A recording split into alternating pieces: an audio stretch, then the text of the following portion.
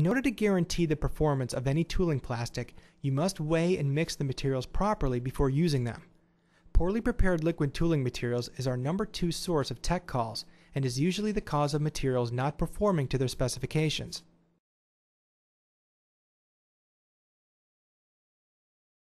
One question new users often ask is, how do I know how much material is needed to make a mold or fill a mold cavity? Because if we mix too much, we end up wasting material, and if we mix too little, we may ruin our mold. To provide a useful estimate of the amount of material needed, we need 2 pieces of information. First, we need to know the volumetric yield of the material we'll be using. This number is available on our website and is expressed in cubic inches per pound. Second, we need to know the volume of the mold or casting. This is measured in cubic inches and can be obtained by using some simple math. For rectangular box shapes, we simply multiply the length by the width by the height. For example, if your mold box is 6 inches by 5 inches by 1.5 inches, the total volume would be 45 cubic inches. For cylindrical shapes, we simply multiply the radius of the circle by the radius of the circle by the height of the cylinder by 3.14.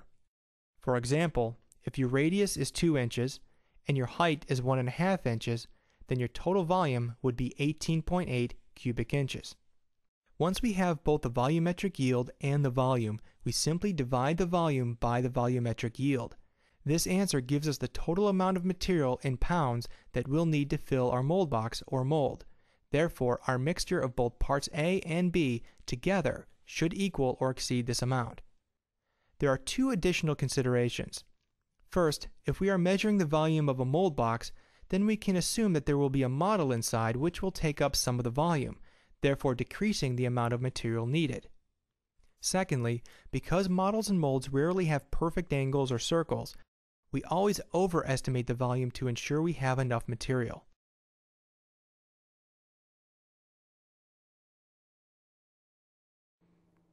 Before being weighed and mixed together, most materials need to be mixed individually in their can. Unless they ship far or sit for a long time, most materials won't settle very much in the can. Therefore, they can be mixed manually with a paint paddle.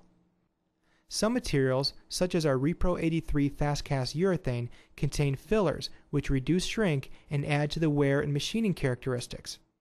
These fillers often settle during shipment and must be agitated mechanically with a plunge mixer shown here attached to a drill,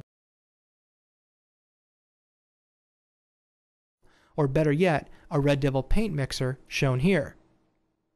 After 6 minutes in a Red Devil mixer, the fillers are in suspension and the material is ready to be weighed and mixed together. Note that our 3 newest Repro formulations are all non-settling, meaning they can be mixed thoroughly without a mechanical aid.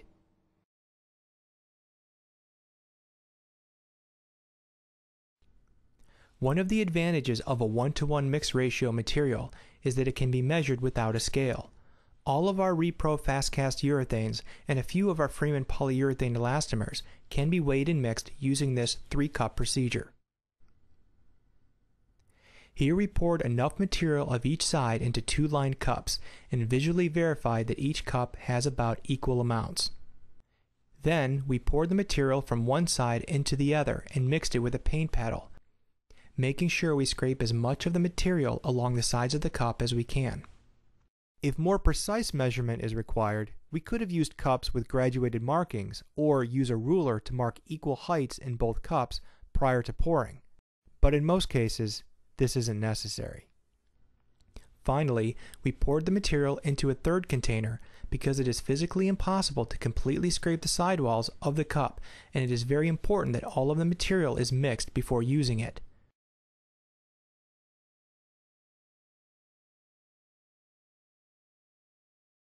The process for mixing tooling plastics with an uneven mix ratio, such as most epoxies and polyurethane elastomers, is different than a 1-to-1 mix ratio urethane like Repro.